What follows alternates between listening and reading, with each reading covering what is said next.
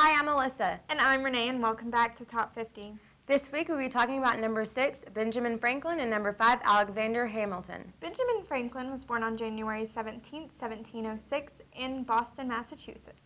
Franklin was an inventor, signed the Declaration of Independence, and served as a diplomat to France during the American Revolution. He was also a publisher, author, and a scientist. He helped draft the Declaration of Independence and made important contributions to science.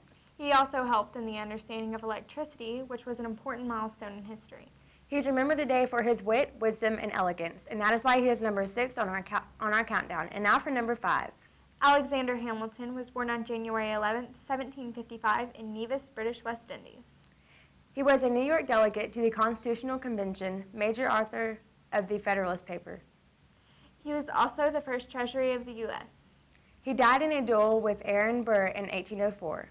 He was a very important part of history, and that's why he's number 5 on our countdown. Well, I'm Renee.